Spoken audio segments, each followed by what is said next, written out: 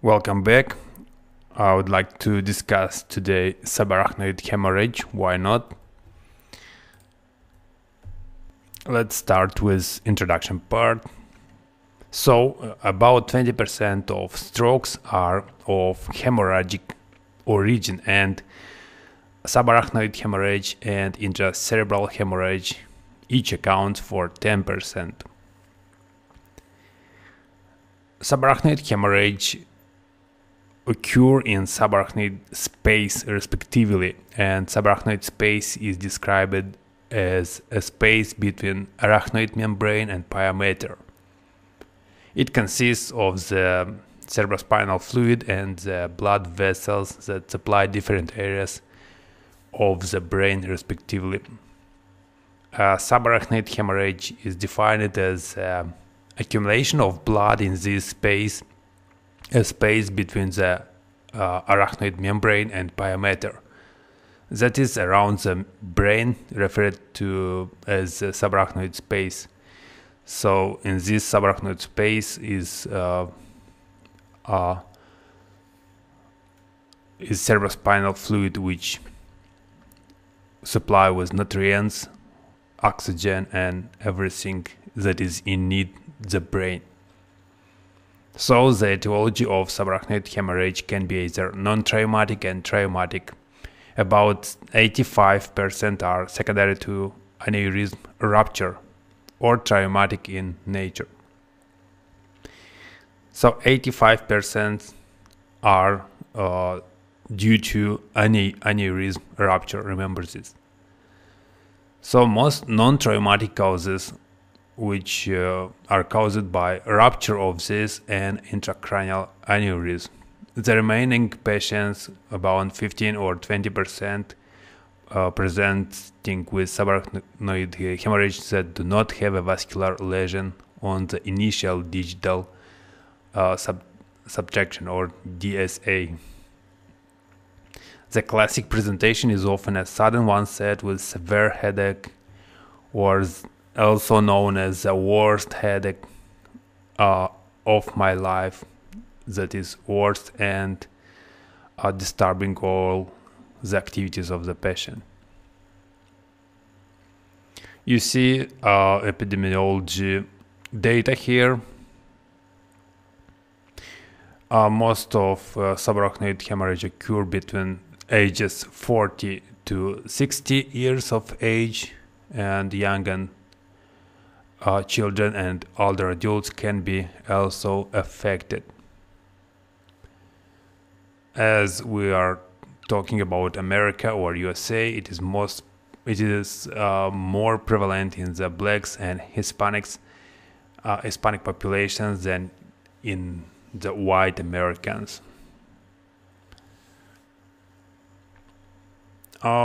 If to compare female and male, there is a slightly higher incidence of aneurysmal subarachnoid hemorrhage in females. And of course, history of smoking and previously ruptured intracerebral aneurysm are highly associated with new cases or repeated cases. So as we talked previously, 85% are of non-traumatic subarachnoid hemorrhage caused by aneurysm rupture, and the remaining 15 to 20% have the diverse cause with no identifiable mechanism of bleeding. So the most common causes of non-traumatic subarachnoid hemorrhage as classification is represented by aneurysmal subarachnoid hemorrhage and non-aneurysmal subarachnoid hemorrhage. Causes of SAH has similar risk factors associated with aneurysm formation. So hypertension with bulging of the vessel wall, cigarette smoking with predisposition for plaques, atheromatous plaques on the vessels, an occlusion of the vessel and make difference in pressures and flux of the blood. And family history, of course. Other factors include alcohol, sympathomimetic drugs, and estrogen deficiency. Older age, like more than 60 years, posterior circulation location, atherosclerosis, hypertension, large intra-arterial aneurysm. It means like more than 5 millimeter, or even a giant one which is more than 15, 20, 25 millimeters. And a family history, of course, and the presence of autosomal dominant AD, like polycystic kidney disease, which is associated with subarachnoid hemorrhage or especially with aneurysm. A cerebral one and most common anterior communicating artery aneurysm. So you see also a classification of non-aneurysmal subarachnoid hemorrhage, like perimesencephalic. It is characterized by a specific pattern on CT of localized blood, normal cerebral angiography, and a benign course of illness. This subtype makes up to majority, like 2/3 of patients. So on CT you can find typically a blood isolated to the perimesencephalic cisterns anterior to the brainstem. Of course you can find on internet location to understand better where is it.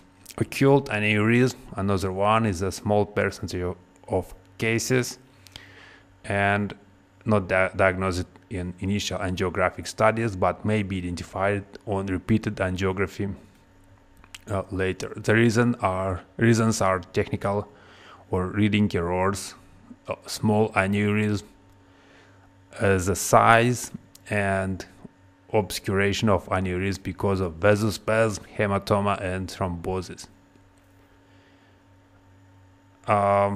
Vascular malformations or abnormal vessel formation. This can be intracranial or spinal in location, or even a dural arteriovenous fistula. They are usually visualized on cerebral angiography. And dural arteriovenous fistula are the most common type of spinal vascular malformation. These arteriovenous malformations could be associated with bleeding, and it's usually managed surgically or endovascular interventions with embolizations and closing of these pathological vessels.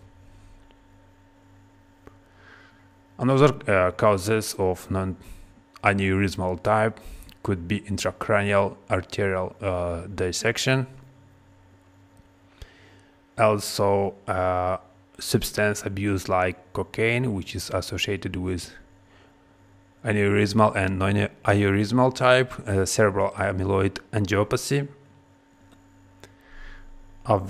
cerebral venous thrombosis, sickle cell disorders, moya disease, cerebral vasculitis, and bleeding disorders are common conditions that cause subarachnoid hemorrhage.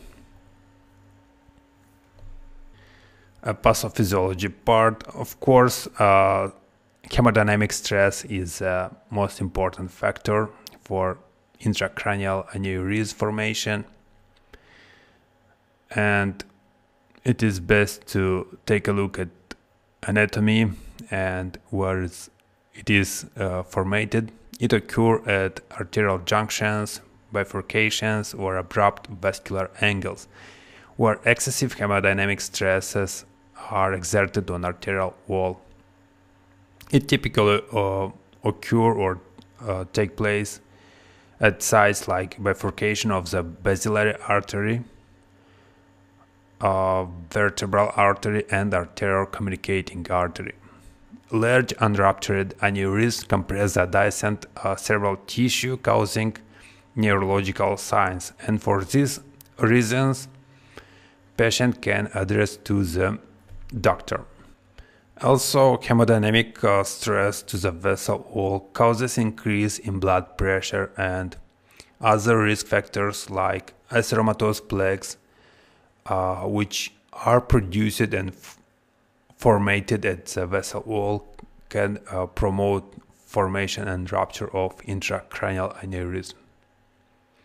And of course, this hemodynamic insult initiates the inflammatory process.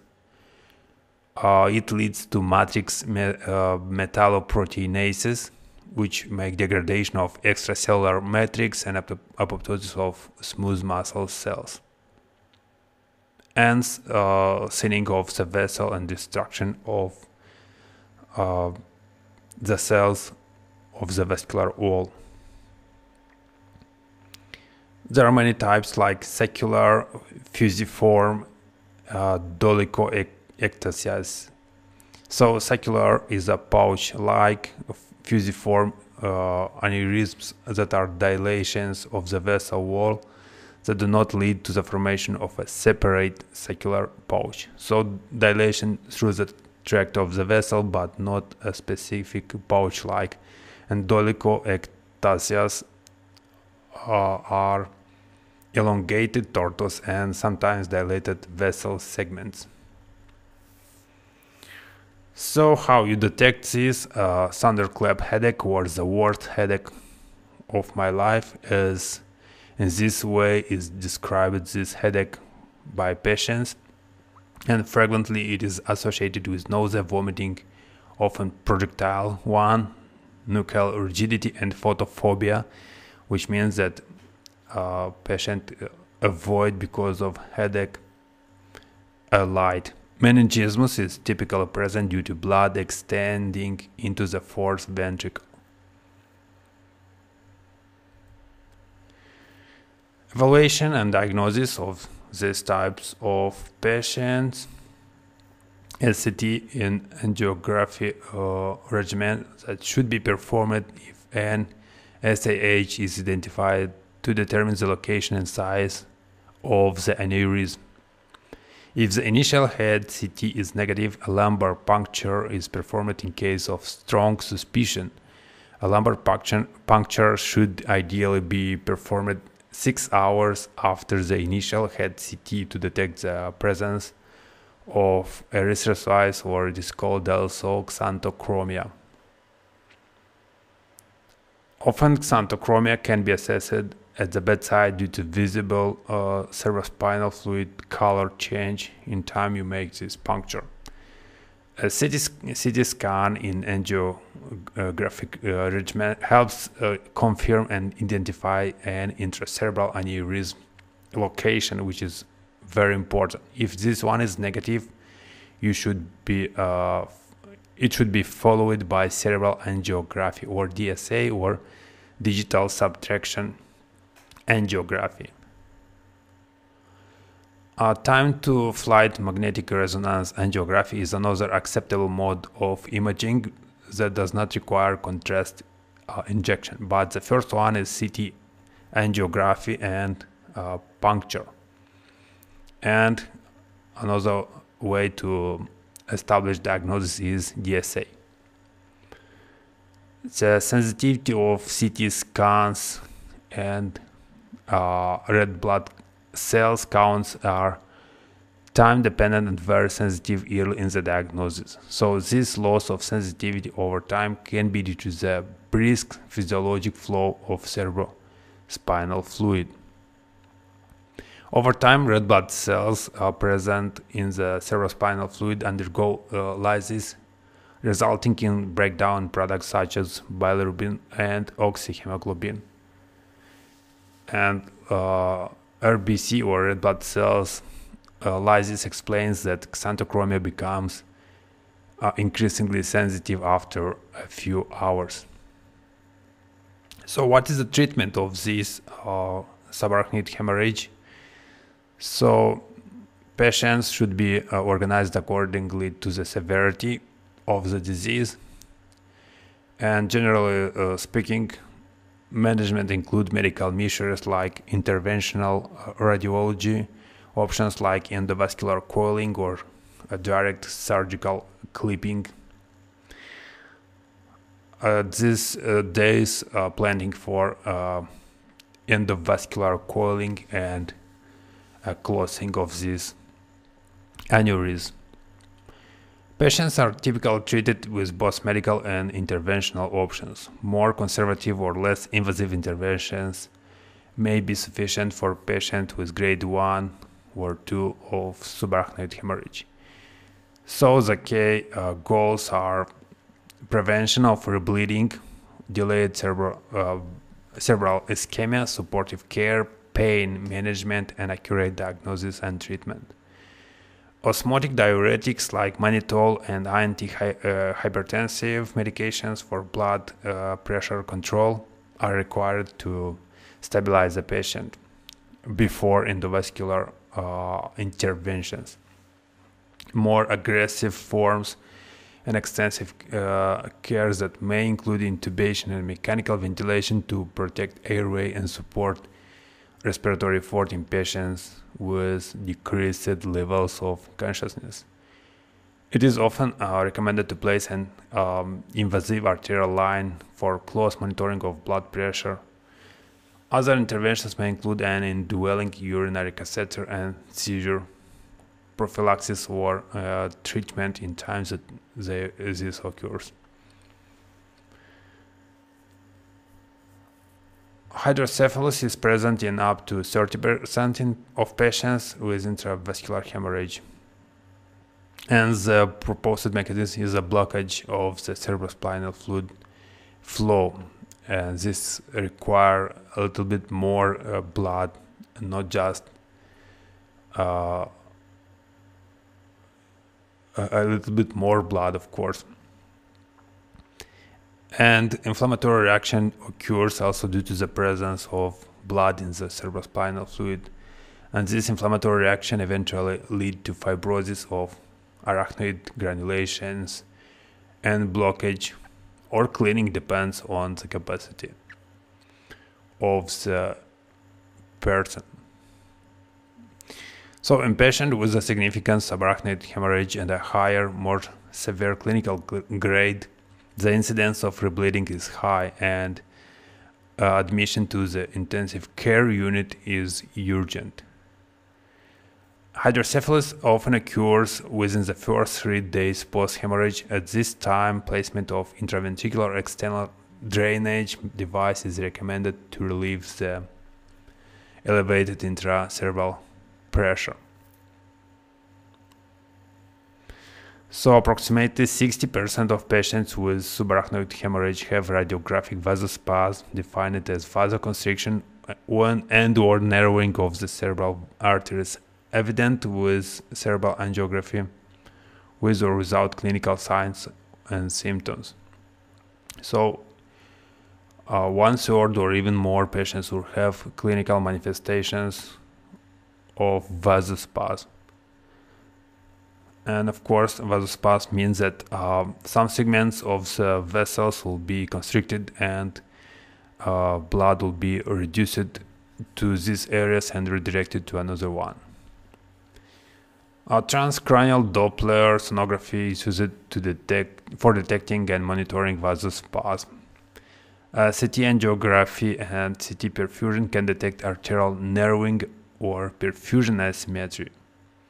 Electroencephalography, continuous electroencephalography, can be useful to detect subclinical seizures or non-convulsive status epilepticus. Frequency of neurochecks. Patients with acute subarachnoid hemorrhage should be carefully examined every 1 to 2 hours, especially during a high-risk period for delayed cerebral ischemia. A development of neurologic deficits should be evaluated with an urgent head CT scan. So appearance of new neurological signs should suggest you to do an urgent CT scan of the head to identify, of course, in depending on the period, rebleeding, vasospasm, cerebral infarction, hydrocephalus. So digital subtraction angiography can be used in place of CT angiography in situations of high suspicion. Intracranial pressure monitoring, it is recommended to perform a ventriculostomy in patients with enlarged ventricles on CT.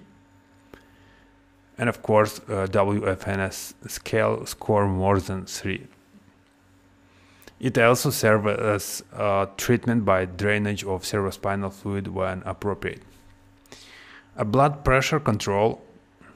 Most of these types of patients have increased blood pressure, and you need to reduce or decrease this one and maintain a systolic blood pressure to the values less than 160. The risk of rebleeding is highest in the first 24 hours of the initial hemorrhage and carries a very high mortality rate up to 80%. Pain medication may help to decrease the blood pressure and promote patient comfort. Nitrates and nitroprusside have fallen out of favor as first-line agent for blood pressure control.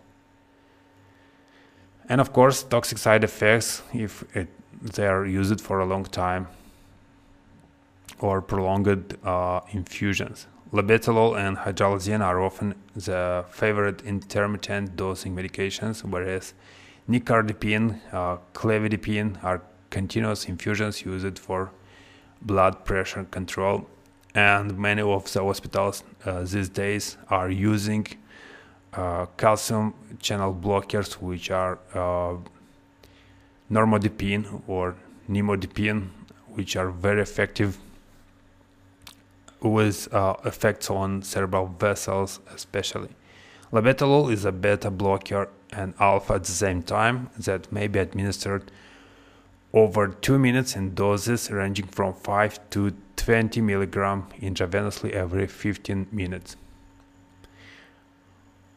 Hydralazine, nicardipine, clevidipine, you see all of them, which can be infused or administered in titrated doses or through the continuous infusion and monitoring the blood pressure in times that you need to increase or decrease infusion rate.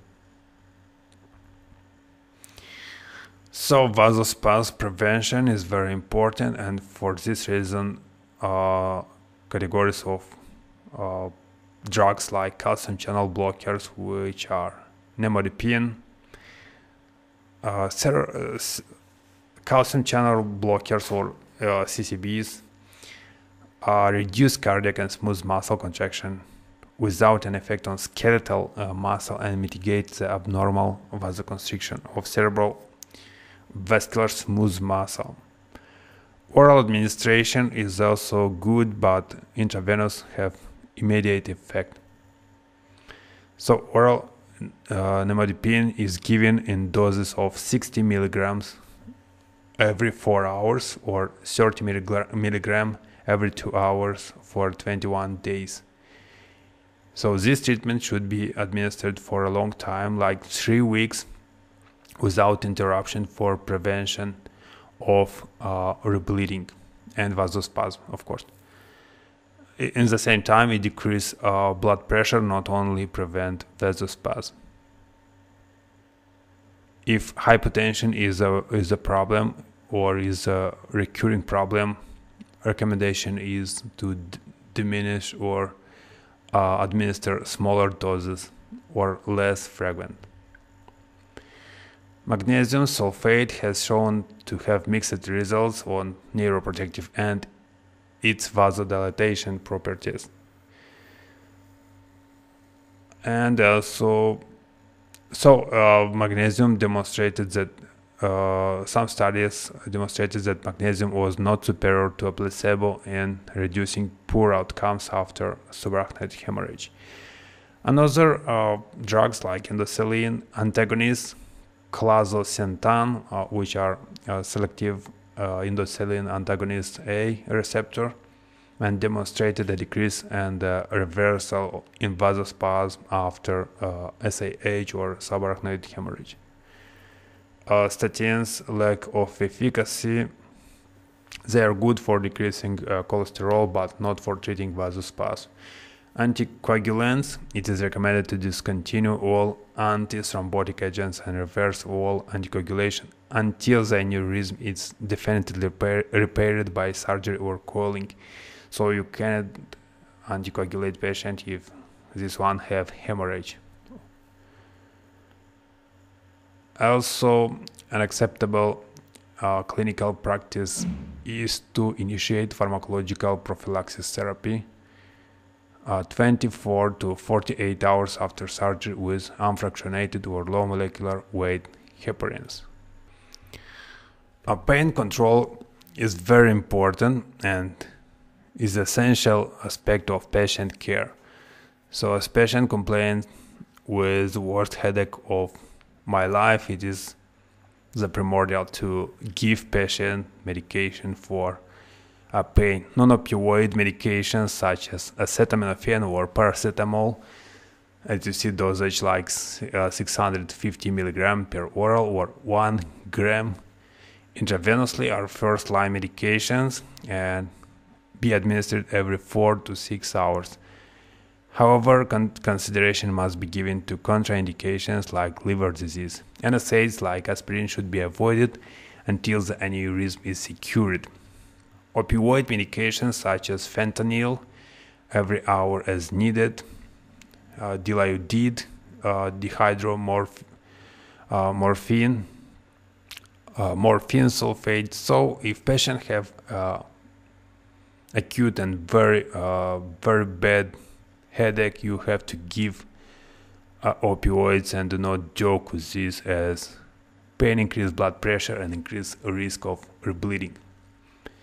Surgical management: once and subarachnoid hemorrhage or rupture is identified, repair with clipping or endovascular coiling is the only effective treatment and should be performed as early as feasible and even within 24 hours. So some expert centers report a median time to aneurysm repair of 7 hours from admission. Of course, if patient is in a severe state, it should be stabilized in intensive care and after addressed to surgical procedure.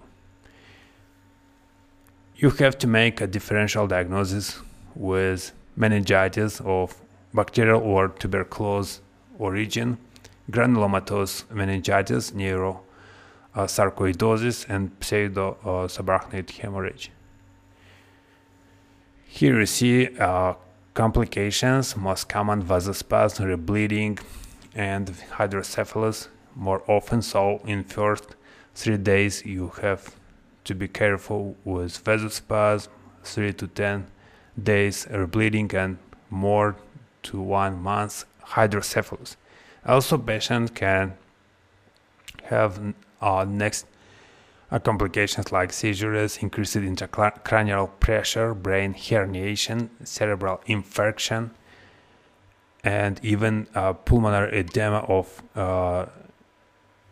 neurogenic or as origin, and death, of course. Especially in the first days, mortality is high. Yearly and high mortality rate. That's a pity. So, subarachnoid hemorrhage caused by aneurysm related to initial bleeding, rebleeding, vasospasm, and delayed cerebral ischemia, hydrocephalus, increased intracranial pressure, seizures, and cardiac complications. These one are acute or yearly signs and complications, and long-term complications include neurocognitive dysfunction, epilepsy, and other focal neurologic deficits. Thank you for your attention, and hope this information is useful for you and can help in your study or medical practice. Have a great time, guys.